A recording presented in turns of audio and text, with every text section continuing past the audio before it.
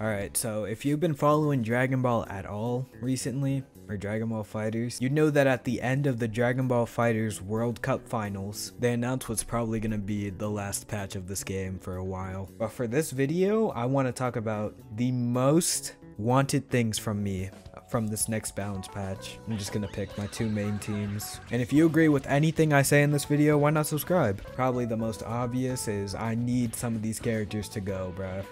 I need some of these fellas to get nerfed. Obviously, Vegito definitely needs a nerf. Lab Coat needs a nerf. Vegito needs a nerf. But then some of the other characters that not many people talk about. And when I say not many people, I mean not many people at a casual level. Like Janemba, Android 17. Honestly, Android 17 himself is fine. It's just that assist that needs to go. And that's about it. And speaking of assists, second thing I need is this gotta go, bro. Defensive assist has how many frames of hit stun? Let me see. 73! Who thought that was a good idea?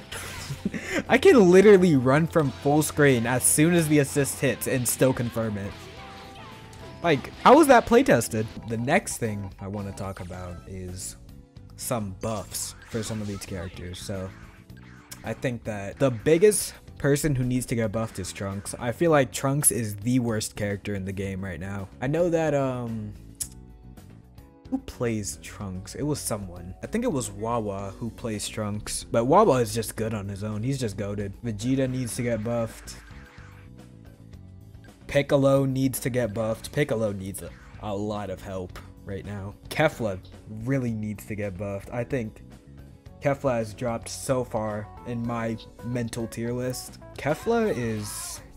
I'd say Kefla is like top of mid tier at this point, because if you want to play Kefla, why not just play Lab Coat? Also, I want to show you something about how I think Kefla dropped in the tier list in this game. So as we all know, Lab Coat has a 6H, just like Kefla. This move is minus 11 on block. Now, hypothetically speaking, if we're going on terms of fairness here, Lab Coat should have the exact same amount of negative frames. Why is it 5? Why is she minus 5 there? Why does she get to be minus 5 when she has this? She has this. She has this. Like, it just doesn't make sense. I think the biggest issue with games right now is that the devs do not play their own game. And this is a perfect example of that. I think a great nerf to Lab Coat would be to just remove this move altogether. Like 6M's has 24 frame startup. Make this like 26. Make this 25 or something, man. Another thing I want to see changed is Empty Vanish.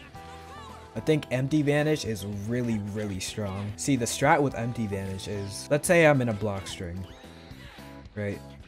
I spark, Empty Vanish, call assist, and I get a free mix-up. It doesn't matter what they do. It doesn't matter what tech they do. If they up tech, I dash in, do that, full mix-up. If they down tech, I call assist, they can't 2H me there. I get it, it's a one-use thing. You can only use it one time per match, but that is still extremely strong. I don't know what they would do though.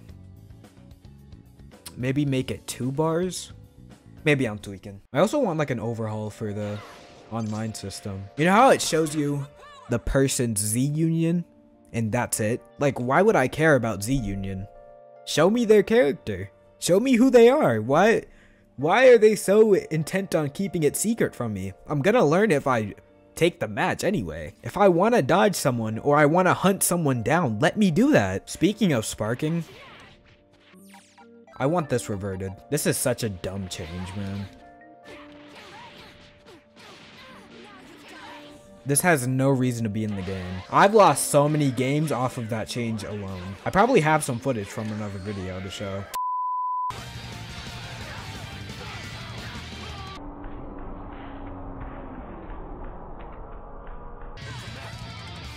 Revert that, revert that, revert that. Revert that, revert that, revert that, revert.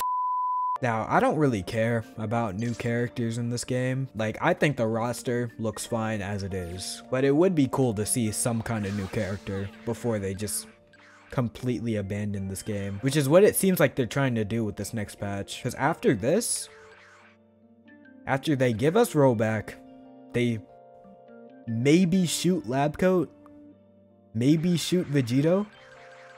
What else is there to do? It would be cool to see like one more character in this slot right here. Speaking of those Kefla buffs, I think I have a great addition to Kefla's kit. You know how she just has like no air moves and she's supposed to be like a ground brawler or whatever? So you can do this move in the air, right?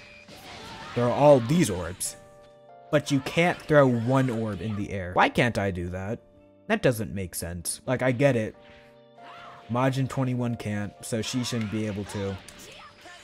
But maybe that's where she gets her uniqueness from. Also, for being a ground brawler, this is literally her only good move on the ground. One more thing before I'm done with this video is there were these patch notes that were leaked, quote unquote. These are fake. These are very obviously fake, by the way. These patch notes were really, really well done to be faked, to be honest.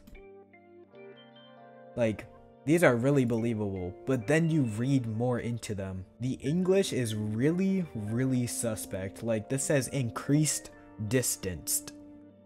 Like, what? All in all, these patches, like, these notes are pretty cool. And I think most, if not all of us, would agree that some of these do need to be implemented. But yeah, that's all I wanted to talk about. See ya.